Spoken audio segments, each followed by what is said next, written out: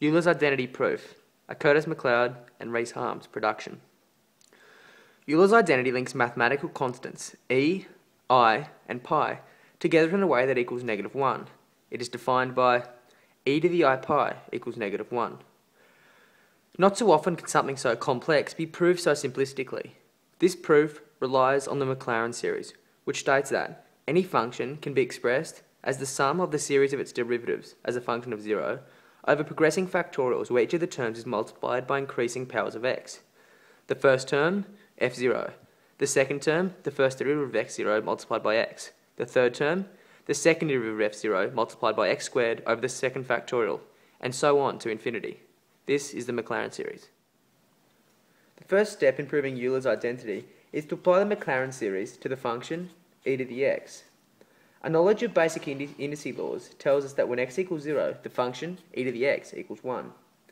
The derivative of the function e to the x is, as we all know, e to the x, and hence the derivative of the function at x equals 0 is also equal to 1.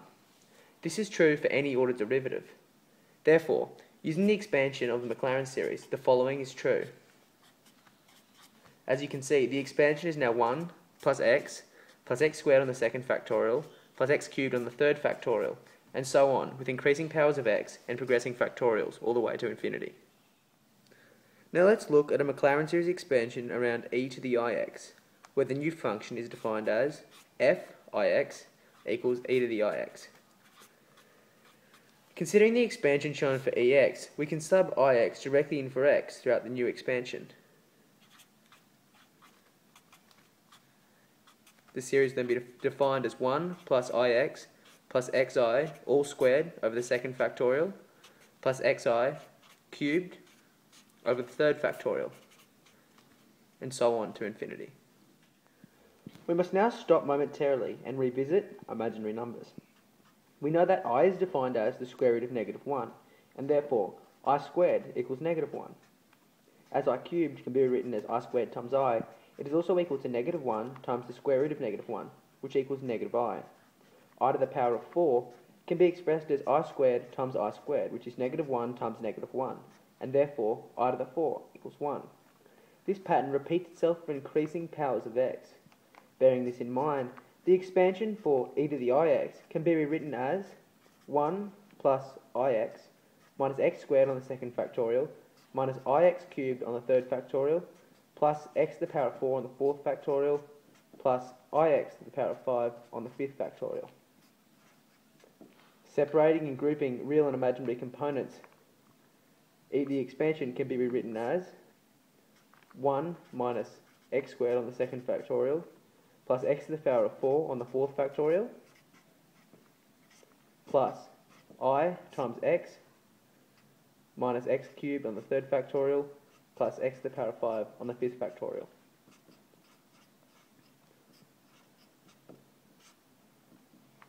It can be seen that all even powers of x are real components and all odd powers of x are imaginary components. The next step is to consider a MacLaurin series expansion of cos x and sin x. First, let the function be equal to sin x. We know the first derivative of sin x is equal to cos x. The second, negative sin x. And the third, negative cos x. Using the unit circle and subbing in 0 for x, the following is proven true.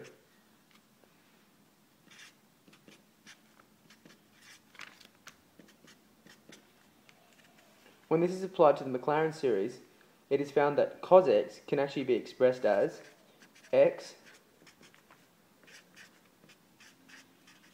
minus x cubed on the third factorial plus x to the power of 5 on the fifth factorial to infinity.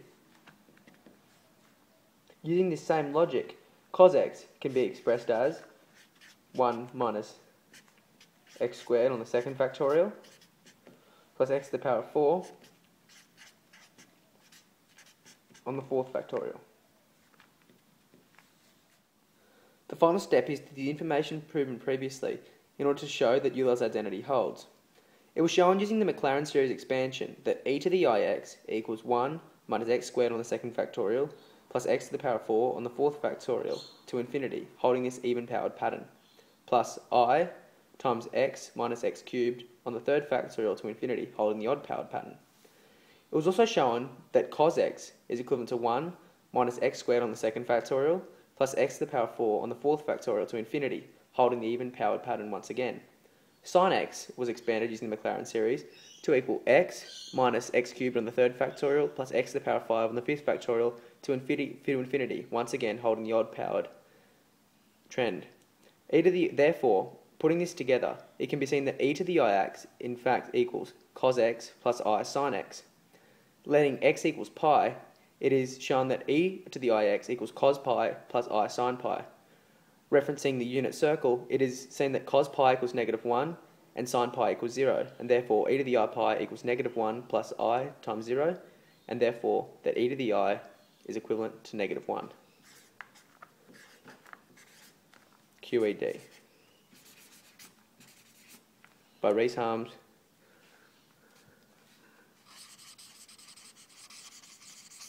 and Curtis MacLeod.